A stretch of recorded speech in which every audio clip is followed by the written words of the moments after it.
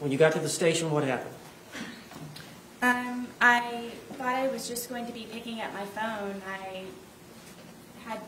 My car was there. I had everything in my car. It was just a regular, I'm just going to go in, maybe sign something and pick up my phone. And there's people that are over here at the windows, and I thought that I was supposed to go over there to get my phone. And Detective Lowen came down and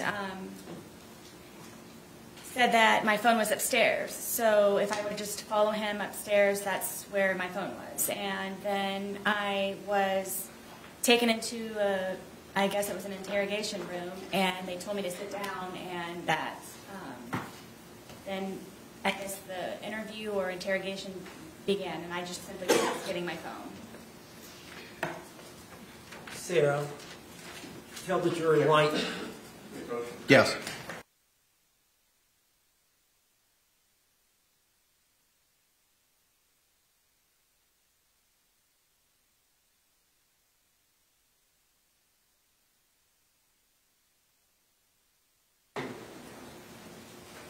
You may proceed. Ms. Boone? Ms. Boone, tell the jury why you lied to the police. I lied to the police, basically everyone, because I was extremely fearful of being arrested. I made the first attempt of me calling 911 by telling them what happened, and I thought they were going to help me, but instead I was arrested for calling 911. So you made a decision to lie. I did. Did you stay with that lie? I did. Are you telling the truth today? I am. Now let me take you back to the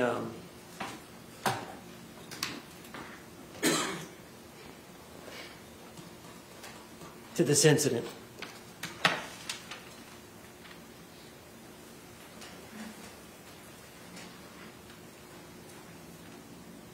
Is it fair to say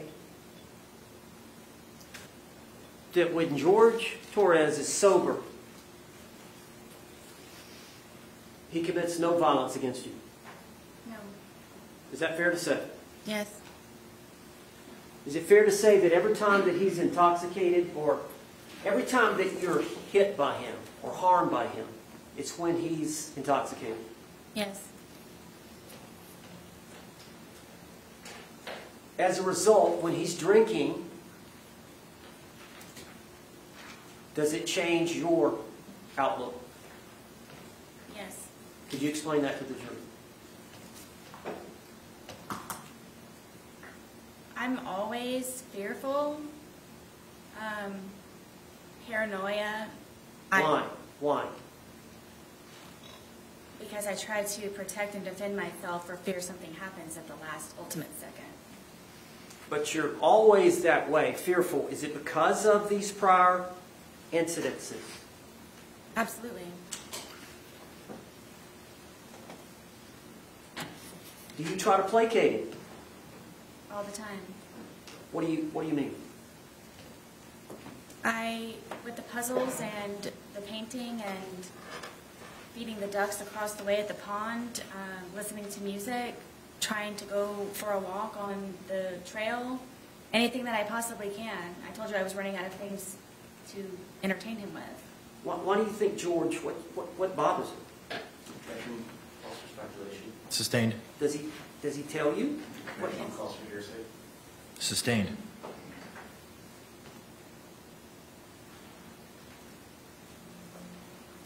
As a result of how he behaves towards you in that intoxicated state, how were you feeling the night of this event? Objection has to be answered. Overruled.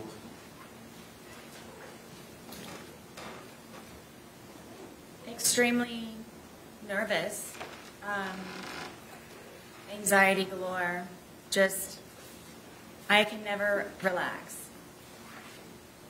When he's drinking? Yes. And the state of intoxication that he was at the time of this event, Is that the state that scares you the most? It's the tone, yes. There's a lot of alarms and red flags that go on throughout the day or night or whenever it is that we are drinking. Objection, non-responsive. Sustained. Tell us about that. How that heightens, does that heighten your sense of safety? At all times. But especially when he's drinking? Oh, yes, all the time. And then his mood? Yes, it depends on what mood he's in that day.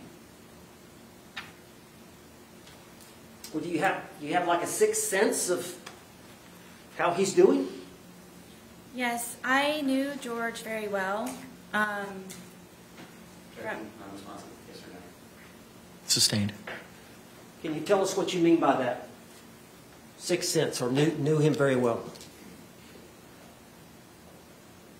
I guess you could say that I was trained by fear with him. Just, it wasn't fun anymore when we would drink and we would hang out on the back porch. It wasn't fun anymore because I knew inevitably that something was going to happen to me, one way or another.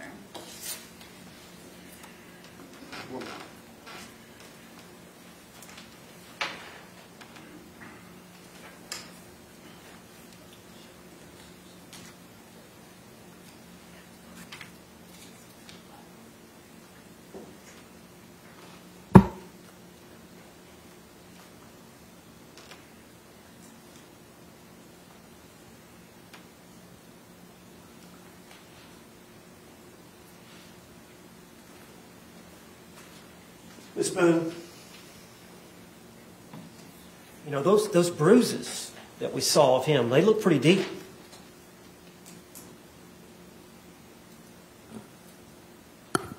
Tell the jury what you were thinking. From the bat, you're Yes. saying? I didn't want to die that night. I can't describe it to you. It's terrifying love to a certain degree, where my plan was to show him the next day, and just I wanted him to be better and treat me nicer and be the person that he was when I originally met him, and I knew that was in him still. I knew that it could be found, and I just couldn't figure out what it was that I was doing wrong in order for it to not be back to where that was. And I was tired of living in fear and just sick all the time of figuring out how I can entertain him so I don't die, and continue a relationship with my son and try to live a normal life. That wasn't a normal life for me. And just, bottom line is I didn't want to die. I would have died, or I would have been disfigured or maimed, or if it weren't me with the bat, it would have been him if he were to have gotten out.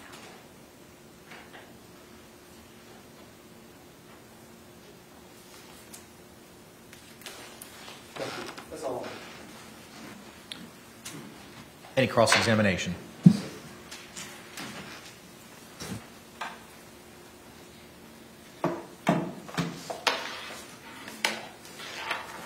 Did George know somebody named Crystal? Did you ever mention Crystal in your text messages about being one of his bitches? I don't know. I don't remember. How about Christine? Did George know a Christine? I don't know. How about a Pamela Erickson? These may have been people that he was communicating with on whatever the platform was. On your phone? I believe so, yes. And did you find these communications? I believe I found one or two of them from some of them. And did you send a long letter to his family to relay to him about George and his girls that he was cheating on you with? I believe so. Okay, so you do know those names, right? I don't remember them. It's been however long. Okay. Now, on February 24th, 2020, you called 911 at about 1 p.m., correct? Yes. And at that point, you were still feeling a little intoxicated, were you not? was more shocking, yes. So you agree that you previously stated, I was still, I believe, intoxicated to a degree? To a degree, yes.